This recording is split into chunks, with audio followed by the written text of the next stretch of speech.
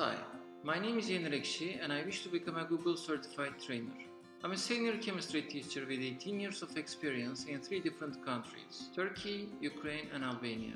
Currently, I'm working at Turgut Özal Colleges as head of chemistry department.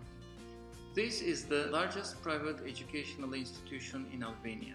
After starting to use G Suite in my lessons, the quality of my teaching and satisfaction of my students, parents and administrators have improved dramatically. I just want to spread this goodness. In my region, people are using G Suite in their daily lives, but very few people use them for education, and even less people know about Google certifications for teachers. Now, after becoming a Google certified educator, people are asking me about Google Apps, and I'm helping them individually as well as in groups. I have already provided training about G Suite for education to teachers of our schools, to pre-service teachers, and to members of guidance and counseling department. I've also talked about G Suite as a keynote speaker at an international educational conference.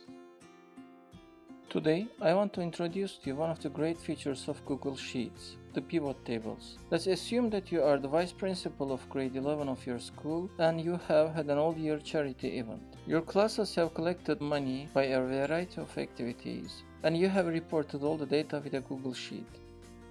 However, the data in here seems to be a little bit unorganized. At this point, using pivot tables can help you visualize all these data in a perfect way. To insert a pivot table, you first select the chart, then go to Data and choose Pivot Tables.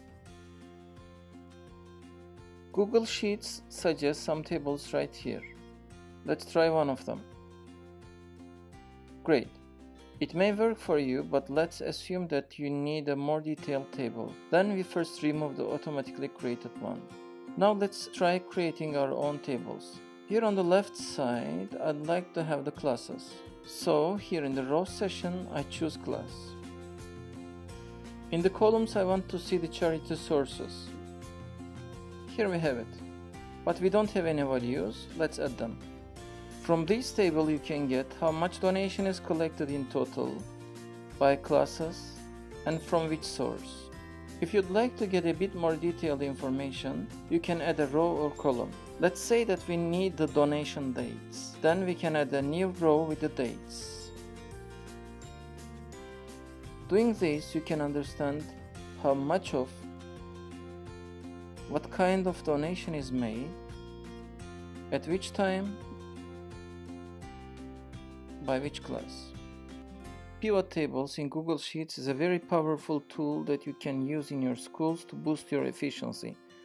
Thank you for watching. Have a good one.